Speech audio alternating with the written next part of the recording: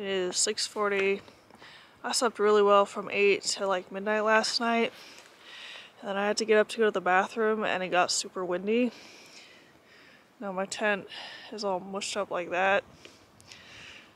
I don't know if I don't know how to put it up or if it's just how sill poly works, but I don't want to stay out in the snow and the rain in that because I'm probably going to get wet. And in summer that wouldn't be bad. Now, don't want to get wet. I don't know if the colors really come across on camera, but there's like a pink haze with a yellow and then like a blue on top of it.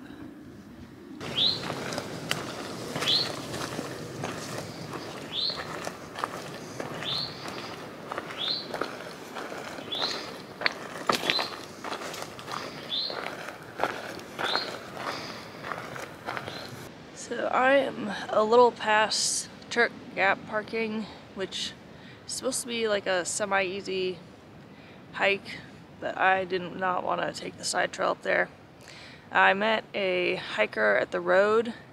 I thought it was Pink Hot Dog, because I know he's somewhere in Shenandoah, but I don't know exactly where he is. Probably will just miss him. But I was kind of glancing at him and I was like, it looks really familiar, but turns out it's not him. It's a guy who's starting in April, and he warned me that it's supposed to be really cold this week, and I'm like, yeah, I know. So I think my current plan is to hike as far north as I can get and then have someone come get me Thursday, like early evening, because it's supposed to be pretty chilly these next couple days. I'm hoping it warms up a little bit today. Maybe not that much because it's really hot going uphill. And today there's like a big uphill again and then a bunch of puds after that. I don't know if I'm going to get to the shelter because that's 10.8 away. There's a spot 10 miles away that's supposed to have some nice campsites, so I'm hoping to get there.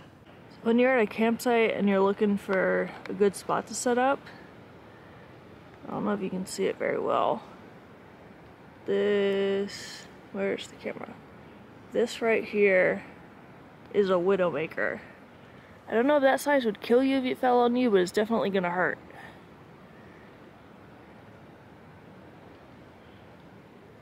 So this climb I'm working on is 1.6 miles. Roughly, there's ups and downs. It's not like completely up. And I am about 2 miles in today. Just looked at the time. What time is it? 9:13. So still pretty slow. Also, forgot to stretch last night at camp, so my hips hurt and my knee hurt. I meant to KT tape it before I left, but I forgot.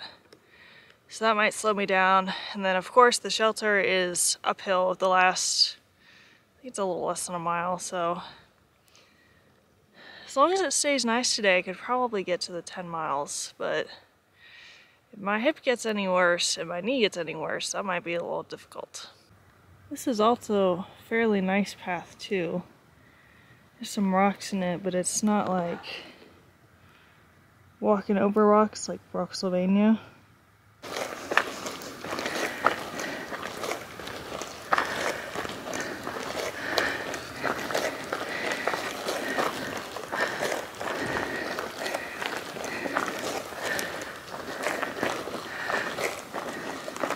Conquered the first long uphill. Now I get to go downhill. The only thing left is a bunch of pointless up and downs. This is one of the many road crossings, Skyline Drive.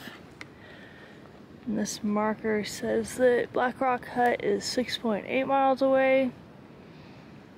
And then we're going to be going past Wildcat Ridge Trail, Rip Rap Trail, Black Rock Gap. Turk Gap is 1.9 back. Jarman Gap is 4.4 back. It is 11 now and I am 5 miles in. It's been harder and easier than I thought it would be. Potomac Appalachian Trail Club maintains them, but the trails are really nice because so many people go on them every year. But some of these climbs are just taking it out of me because my hips are really feeling it, and my left knee is really feeling it. And I forgot to put the KT tape back in my emergency kit, so I can't even tape them out here.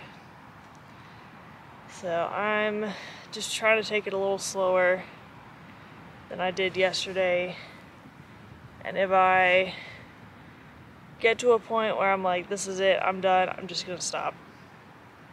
It doesn't matter what time it is, I'll just be mad about it. Because I'm not gonna be able to finish hiking if I hurt my knee really bad. It is almost 1 now. I am going up the climb to the Rip Rap Trail.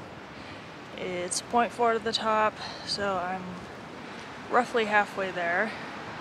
And then the shelter is 3.6 miles away, so hopefully I can get there with enough time to set up and eat before it gets dark. Because it's supposed to be colder tonight.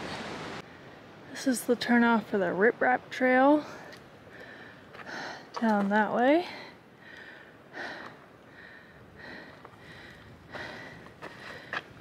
We're gonna keep going on the AT. Loft Mountain Campground is 9.5 miles away, but it's currently closed for the season.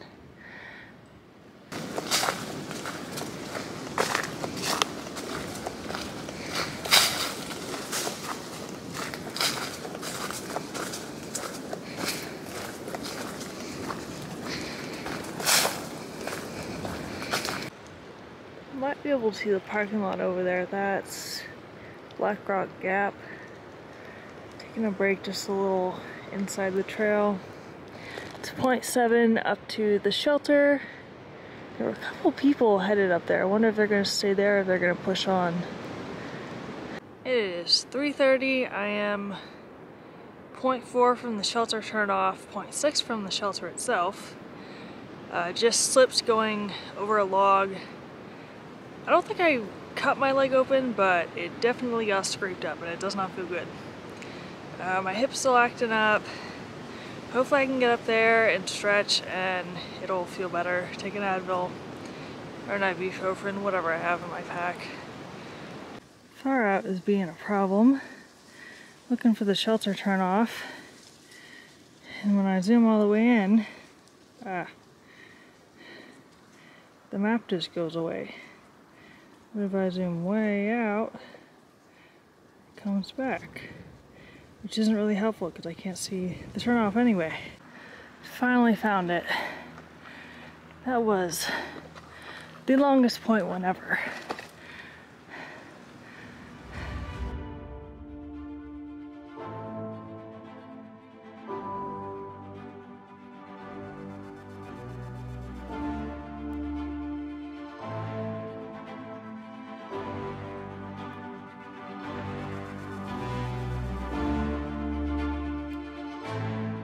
I think I'm gonna have to call my hike here because I am in so much pain. The last 2 miles of the shelter, I could barely like lift up my leg. And I thought if I took an Advil when I got here and just chilled, it would be fine. But this is a result of walking from the shelter back up here. I couldn't even walk up the hill. I had to walk backwards, and even then I'm in so much pain. I took an extra Advil just to see if that would knock it off, and it's not done anything. I thought it was just like a little hurt, like, you know, when you start out and things hurt because you're not used to it. But I've never cried because of how much something hurt. And I think I did, I guess 11 miles total because I had to walk down here. But this is not how I wanted to end it. I feel a little better now that I'm laying in my hammock. It's probably taking some of the pressure off the joint, but I decided to call it quits because I'm not gonna be able to hike like this, and I feel really stupid because I probably pushed too hard and I didn't think I was, because like I was physically tired, but I didn't think it was gonna hurt my hip like that. Might just be better if I wait until it's warmer and then try to do it again instead of trying to race the clock to finish. I did not sleep at all last night. The wind is insanely strong. I apparently don't know how to tie my tent or my tarp up so it doesn't fall down. It's definitely below freezing last night.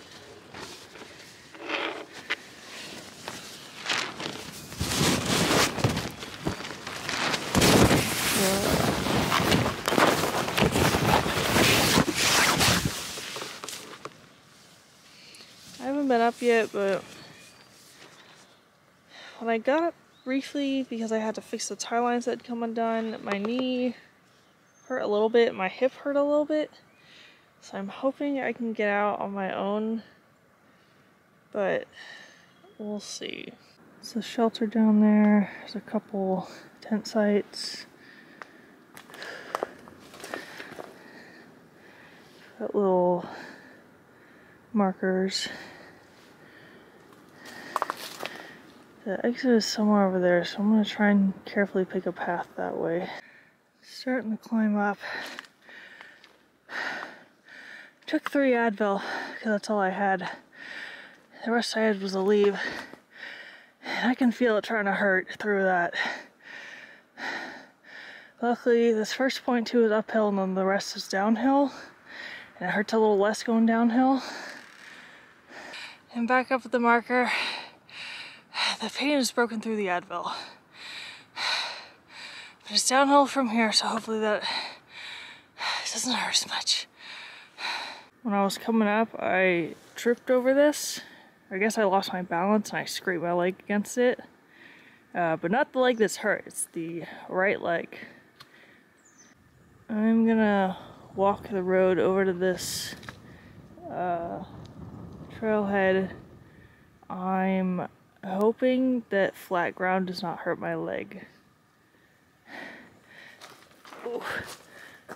This was the longest 0.6 or whatever uphill yesterday, and coming down it was much faster.